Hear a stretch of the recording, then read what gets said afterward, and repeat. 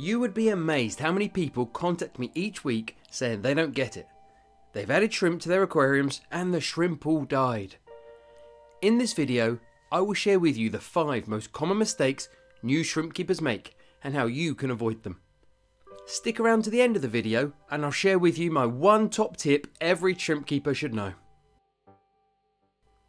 Hello friends, welcome back to the channel. If you're new here, my name is Richard and I'm the author of the new ebook on Neocaridina shrimp. I'm pleased to say we're able to give away copies of this book for free to the first 100 people who click the link in the description. Whenever we're new to something, making mistakes is inevitable. However, when it comes to shrimp keeping, those mistakes can lead to the death of all your shrimp. So, in reverse order, from 5 down to 1, here are the mistakes that are most commonly made by new shrimp keepers and how you can avoid them. At number 5, it's buying from a bad source. One of the joys of keeping shrimp is the fact they reproduce so quickly and readily. You only need to add a dozen shrimp to a properly set up aquarium and within a few months you will have hundreds and hundreds of shrimp. Whilst this is a plus, and one of the main reasons so many students have chosen to join my course, How to Make $500 a Month Breeding Red Cherry Shrimp, it's also a negative.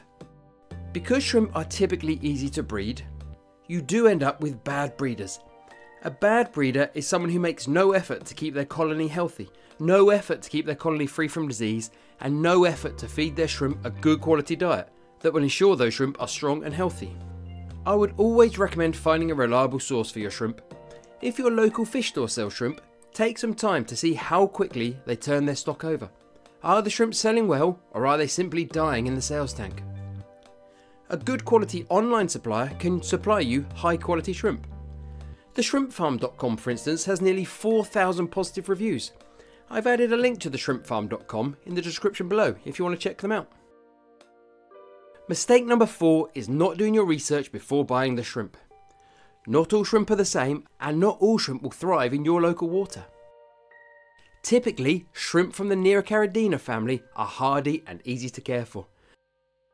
I always recommend people start with bog standard red cherry shrimp before moving on to something a little more exotic.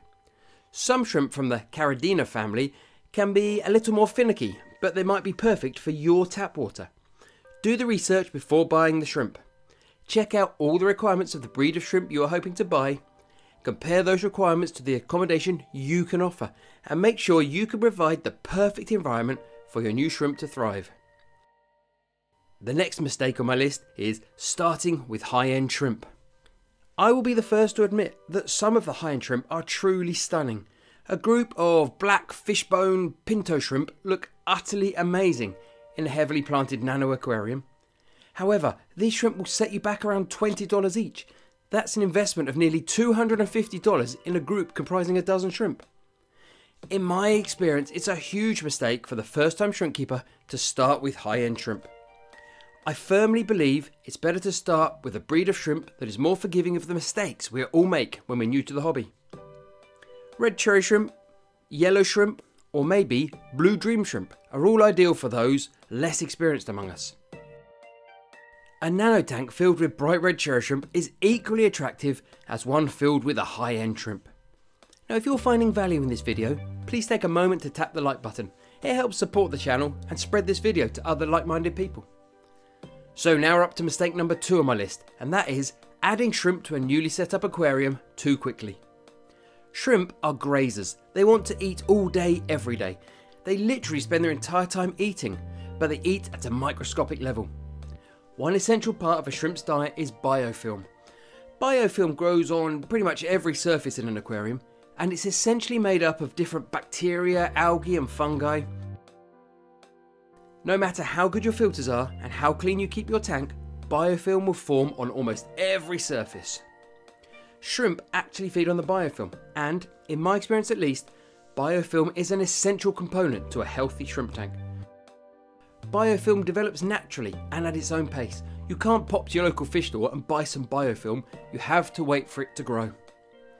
When we add shrimp to a brand new aquarium, it can essentially be a sterile environment with no biofilm. This can lead to shrimp starving, even though the shrimp keeper is adding food. My best advice is to allow the aquarium to mature for at least a couple of weeks but 4 to 6 weeks is better, ideally with some form of life like live aquarium plants. As a guide, once algae naturally starts to form in an aquarium, it is probably the right time to start adding some shrimp. Now, the number one mistake I find new shrimp keepers make is not feeding your shrimp enough. Shrimp are often sold as cleanup crew or as scavengers to eat the leftover fish food in the aquarium. And whilst they will eat the leftover fish food, they also need to be target fed. To get the best out of your shrimp and to ensure they have a long, healthy life, you need to be feeding the shrimp several times a week. I like to feed my own shrimp every other day or every third day, depending on how many shrimp are in the tank. Countless times I've spoken with shrimp keepers who have lost their shrimp, only to discover they were not actually adding any shrimp food to the aquarium, but rather they're expecting the shrimp to fend for themselves.